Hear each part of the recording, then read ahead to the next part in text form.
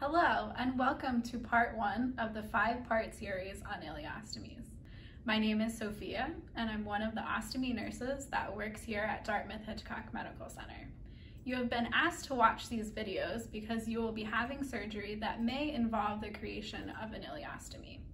In part one, we will discuss gastrointestinal anatomy and ostomy pouching.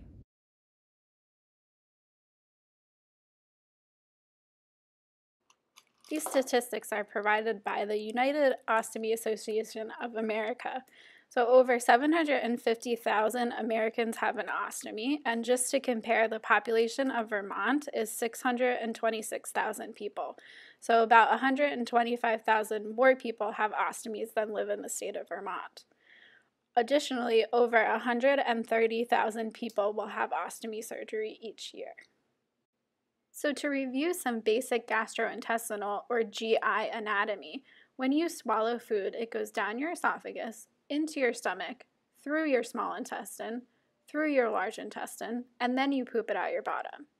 An ileostomy is an ostomy that's created with the last portion of your small intestine, or your ileum. Let's watch this short video to learn more. An ileostomy is a surgical opening into the ileum, the last section of the small intestine. Now, this surgery brings about big changes to the body, so let's review the functions of the GI tract so we'll better understand how the surgery can affect our body. We chew our food and it goes down our esophagus and into the stomach. The chewed up food is going to move by a muscular movement, which is going to help push and propel the food through the GI tract. Now, the GI tract secretes mucus to help lubricate and protect the GI tract and to help keep food sliding and moving along to aid in digestion. In the stomach, the chewed up food is held and stored and churned as it's met with digestive enzymes, then slowly released to go into the small intestine. And as it moves into the small intestine, more digestive enzymes are added in from the liver, the gallbladder, and the pancreas to help break the food down. The digestive enzymes will melt the food down, and the muscular movement will help churn and break the food apart. The vitamins and nutrients are extracted from the chewed up food in the small intestine, so you can say that the small intestine eats for us. And it's a very caustic environment in the small intestine as well. This is where steak and cabbage and pasta are being broken down, liquefied, to be used for fuel for our bodies. Now, the food moves from the small intestine into the large intestine, also known as the colon. And I said earlier, the small intestine eats for us. Well, the job of the large intestine is to drink for us. It absorbs the liquid from the liquid that we drink and the liquid from the foods that we eat. And the more colon we have, the more opportunity for absorption of liquids our body will have. Now, the remaining chewed up food moves through the colon and exits the body through the anus. For an ileostomy, the surgeon separates the GI tract in the ileum section of the small intestine and either removes the colon or closes it off. Then the surgeon will create a diversion by making an opening into the abdominal wall. Then pull the open end of the GI tract through this new opening, fold it over, such as a cuff, and suture it down to the body. Now, this is known as an end stoma, and this is where the stool will exit the body. The patient will wear a pouch over it to collect the stool. Another type of stoma that we frequently see with an ileostomy is a loop stoma. For a loop stoma, the surgeon pulls a loop of the GI tract up onto the abdominal wall through a small incision. The surgeon generally uses a rod to help support the loop of bowel and prevent it from falling back into the abdominal cavity.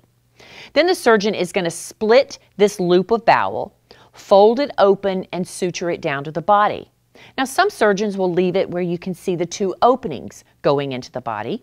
Some surgeons will further perfect it so it kind of looks like a little tube up off of the body, and some surgeons will actually put the two stomas side by side so they kind of look like a double barrel.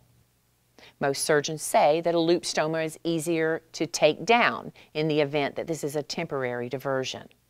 If you would like more information about ostomy surgery or ostomy management, please contact the UOAA at ostomy.org. Thank you.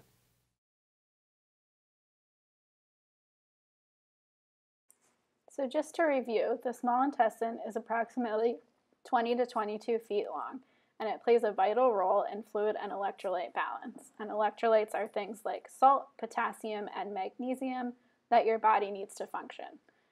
It also digests and absorbs nutrients, so it eats for you. The large intestine is 5 to 6 feet in length.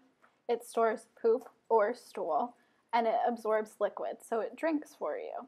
These functions are what people with ileostomies will not have postoperatively or after surgery. However, the small intestine will slowly start to absorb liquid for you. What is a stoma? A stoma, or ostomy, is a Greek word for opening. For your ileostomy, your surgeon will take your small intestine, bring it up through an incision in your abdomen or your belly, and turtleneck or roll it over on itself and stitch it to your belly. So what you'll see on the outside of your belly is the inside mucosa or lining of your bowel, like the inside of your mouth.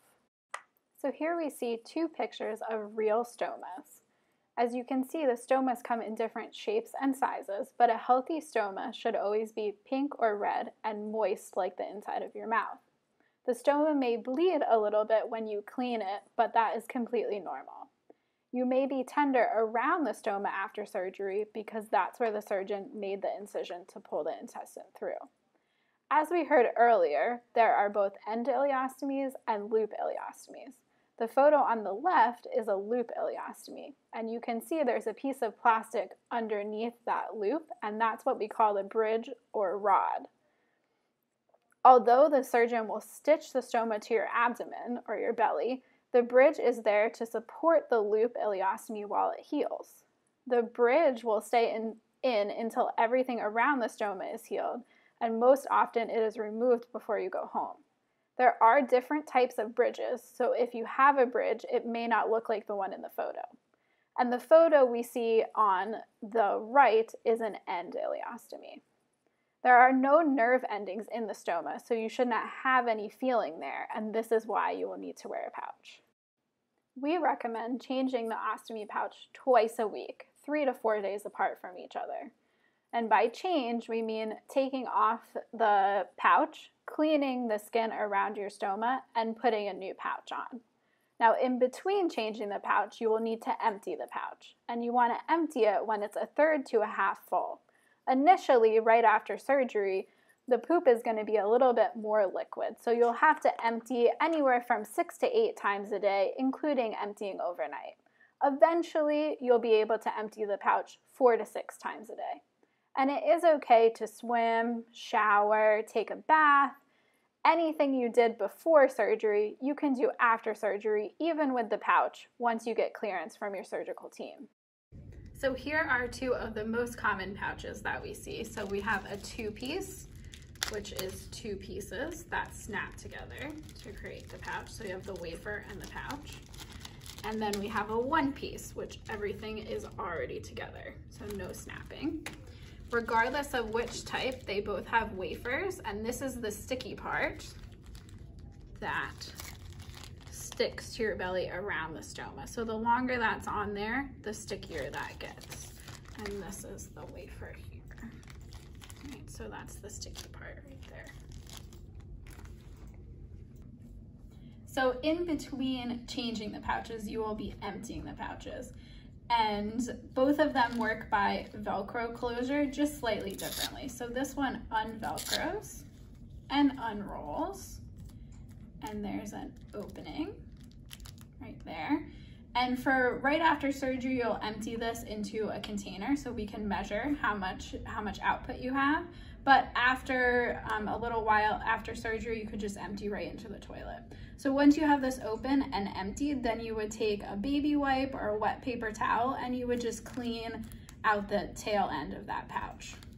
And then you would roll that back up and Velcro.